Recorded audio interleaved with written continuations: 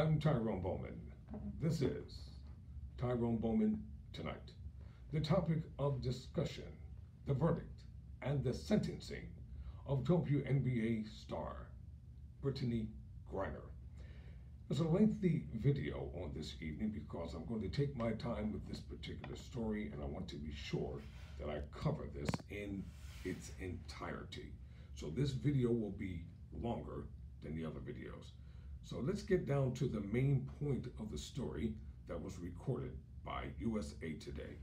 Brittney Griner sentenced to 9 years on drug charges in Russia.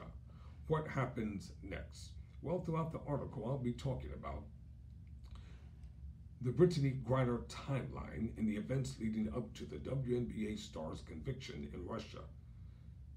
Also, I'll be talking about dangerous but necessary as the U.S. negotiates a scary Brittney Griner swap with Russia. Also, I'll be talking about Griner's cannibal use. Norman in America, but Russia's drug laws are draconian. Quote, the trial of Brittney Griner ended Thursday with the WNBA star expressing remorse for accidentally bringing vape cartridges containing cannabis with her when she flew to Moscow. Hours later, a judge sentenced her to 9 years in prison, and Griner headed back to the pre-trial detention facility where she had been held since her arrest at the airport. In mid-February, she'll stay there. She'll stay there for now. Sometime in the coming weeks, Brittney Griner will temporarily disappear while on her way to a female-only penal colony. That is the reality for a foreigner in Russia's legal system, leaving their families worried and in the dark. The journey to remote Russia won't happen immediately.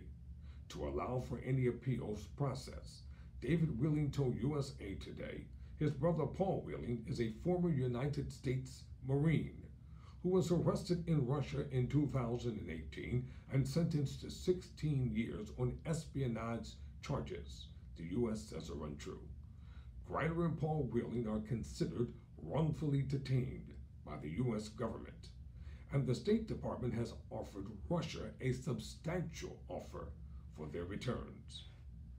The time between the date of conviction and transport is usually about 1 month, David Wheeling said. So she'll get on the prison train and she'll be on there a couple of weeks until she gets where she's going, he said. In Paul Wheeling's case, he was convicted at the end of June.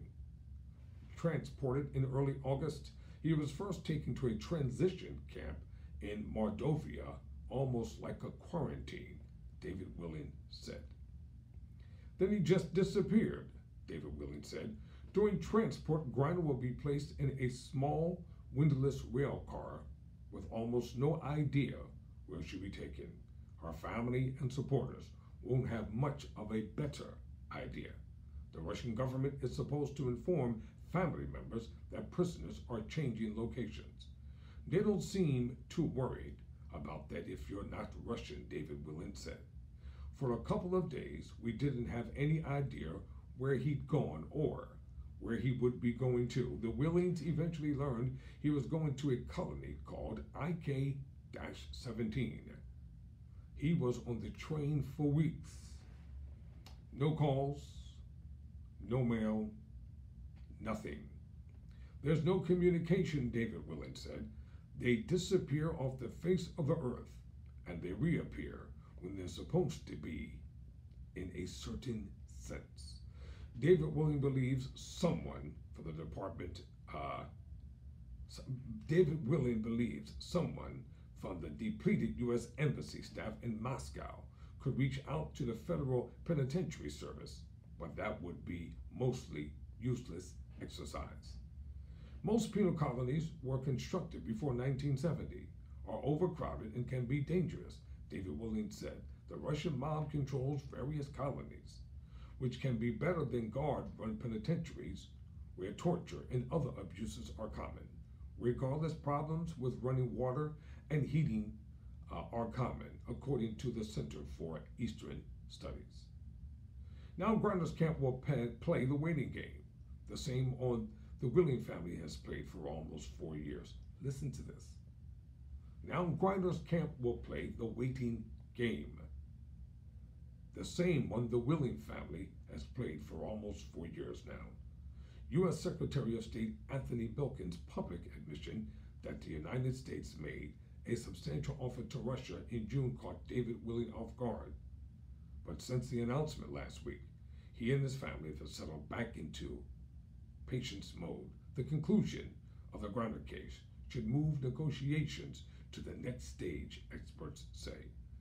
We have seen, based on the Russian response, that they view the substantial proposal made in June as a first offer, and that there's obviously some more to have as far as discussions go.